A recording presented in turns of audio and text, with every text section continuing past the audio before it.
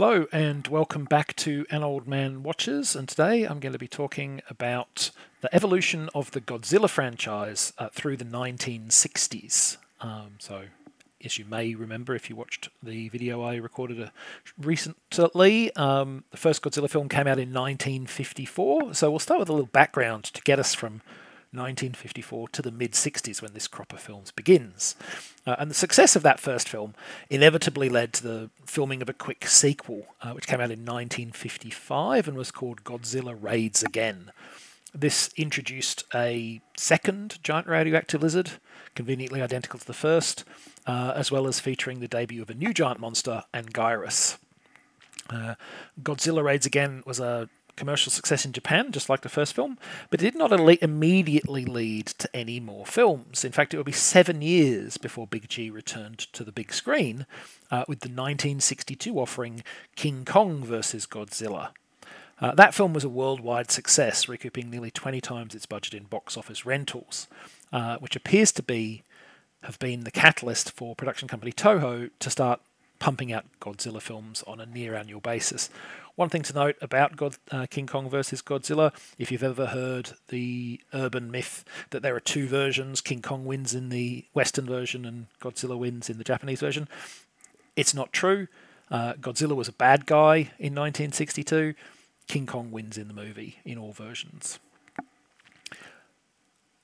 But carrying on, the remaining years of the 60s would see Toho release 7 new Godzilla films, 2 in 1964, and then 1 every year thereafter for the rest of the decade. The first film off the mark was Mothra vs. Godzilla, in which a giant moth and its pixie-sized attendants attempt to protect the world from everyone's favourite atomic lizard. Later that same year, Godzilla faced off with Ghidorah, a 3-headed dragon that devastated Venus and planned to do the same to Earth. After that came Invasion of the Astro Monster, Ebirah, Horror of the Deep, Son of Godzilla, Destroy All Monsters, and All Monsters Attack. Now, I'm not going to summarise the plots of those films individually because that would make for a long and, frankly, rather repetitive video. Instead, I'm going to talk about the overall trends and themes of the franchise through this decade. Now, one thing I'd note before we start is unlike the 1954 original and its immediate sequel, which are black and white films, all of these movies are in colour. I'm not convinced that this is wholly to their benefit.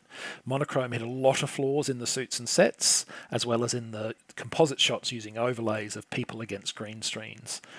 Godzilla's most impressive rampage for a long time, certainly through this decade, would still be that of the original film. And if you're only going to watch one Godzilla film from the original Toho incarnation, like anything before sort of the year 2000, watch the 1954 one.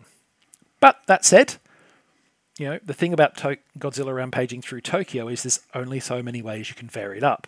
Toho recognised that from the very start, so even as early as Godzilla Raids Again, they'd figured out a strategy to mix things up, which is to add more monsters. If you give Godzilla another kaiju to fight, then you can fill up screen time introducing the new menace and revealing its powers over potentially multiple fight scenes. Those powers also allow you to create new dynamics to the fight scenes. How does Godzilla deal with an enemy that can fly, or that sprays webbing, or that comes in packs, so it's not a one-on-one fight at all?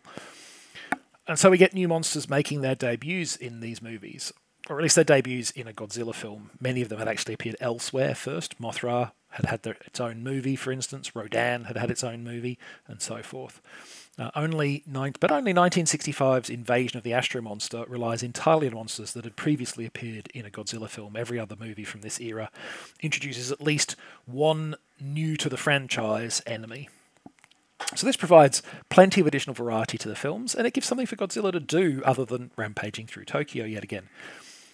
However, giving Godzilla other monsters to fight does present you with a new problem. Big G is your title character, but he's a villain, so he's generally going to have to lose at the end of the film. If the enemy monsters beat him, that's going to undermine his status as a threat. And also, when Godzilla comes back, as he inevitably will, because you want to make money, the audience will be asking, well, hang on a second, where's that monster that beat him last time? Why aren't they beating him again? Why should we be worried? So Godzilla needs to win these fights, or at least most of them. And if he's mostly going to win, well, then maybe the best strategy is to make him the hero? Toho didn't pull the trigger on this idea immediately. Mothra vs. Godzilla still has the giant lizard as a rampaging menace, with Mothra as the good monster. But later that same year, Big G made his face turn when Ghidorah, the three-headed monster, threatened to destroy the Earth, and only the combined might of all of Earth's kaiju, Godzilla, Mothra, and Rodan, could defeat it. While Godzilla's defense of the planet in this film was reluctant, he wasn't terribly fond of humans after all, the face turn stuck, and throughout the rest of the decade and into the 70s, Godzilla would consistently take up the role of humanity's defender, or at least the Earth's defender, against giant monsters and malevolent aliens. The latter appear in both Invasion of the Astro Monster and Destroy All Monsters, menacing the Earth via their ability to, at least temporarily, seize control of monsters. Now, Godzilla's transition to good guy extended not just to why he fought, but how he acted and looked. He became more playful in his behaviour, allowing for visual humour of varying levels of success, and the suit had a significant redesign over the course of the decade that made it less menacing. The original's heavy, menacing brow line was softened, his eyes became much larger and more human-looking, and the long, reptilian snout also got shortened and pushed in, making the face overall almost like that of a scaly ape rather than a lizard. Now, Godzilla's makeover to be sort of more approachable and cute also spoke to the other major trend of the 60s films, which was more and more of a focus on the younger audience. Now, this began simply as an attempt to broaden the prospective audience. Marketing just to adults, as the original films had done, because they were deemed rather too somber for kids, was seen as too limiting in the face of the rising competition from television during the 60s.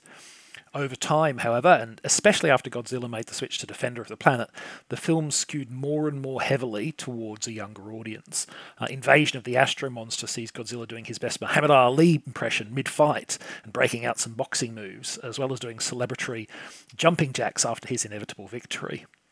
And this trend reached its culmination in the tedious Son of Godzilla, in which Big G gets a nominally cute offspring and tries to teach it how to roar and breathe atomic fire, and in the execrable All Monsters Attack, which compounds the sins of its nonsensical, mostly imaginary, even in the world of the film narrative, by relying very heavily on recycled footage from earlier movies.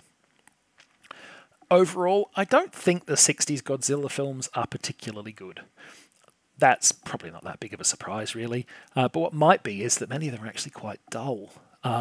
Those targeted most specifically at younger audiences definitely won't hold the interest of anyone over about the age of 7, but even the others are generally only worthwhile watches for kaiju completists. If you're not a part of that audience, but you still want to sample a film from the era, then I'd say Destroy All Monsters is not a bad choice. It has plenty of different kaiju appearing on screen, there's a good multi-monster rampage through Tokyo, and I very much enjoyed its overall visual look. It has a Thunderbirds-esque design to it, particularly with things like the SY-3 spaceship and the underground base with the massive hatch in the top of the mountain. Very, very Jerry Anderson vibes from that film. So that's 60s Godzilla. Next time, we go back to a period of history when movies about Marvel superheroes still seemed like a gamble, and almost nobody knew who Hugh Jackman was, with 2000's X-Men. But that's next time. Until then, thanks for watching this video, and I hope you enjoyed it.